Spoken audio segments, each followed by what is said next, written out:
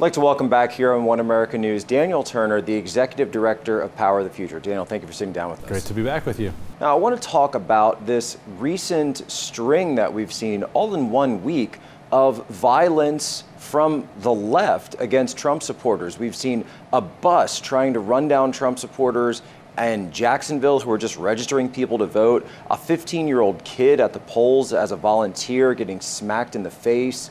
We've seen an office in Northern California being smashed open. The guy's now charged with attempted arson. And I know that you've actually covered a lot of violence from the environmental movement. We're seeing some of that in Canada right now. Is that right?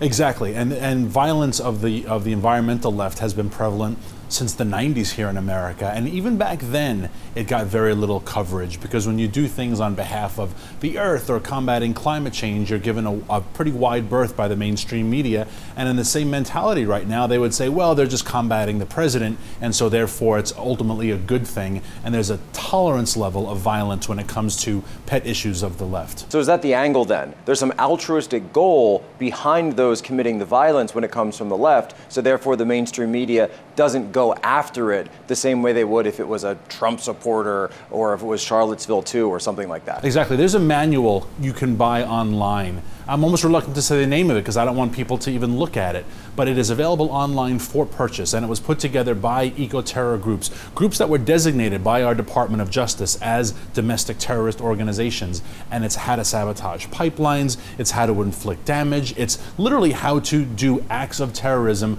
that put people's lives at risk, that put communities at risk, that damage the environment.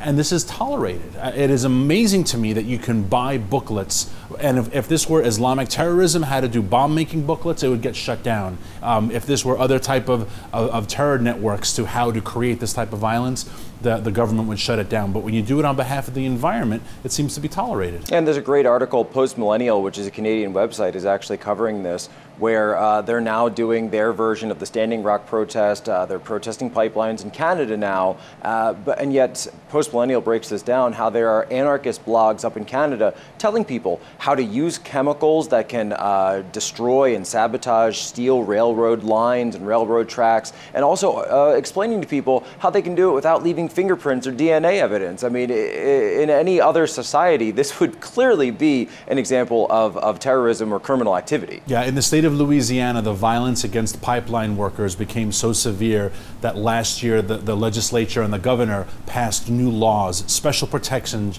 just for people who work in the pipeline industry, because again, in the name of the environment, sabotaging their equipment, putting their lives at risk was considered acceptable behavior. It's an unbelievable leniency that the government and the political left and the media has for this activity.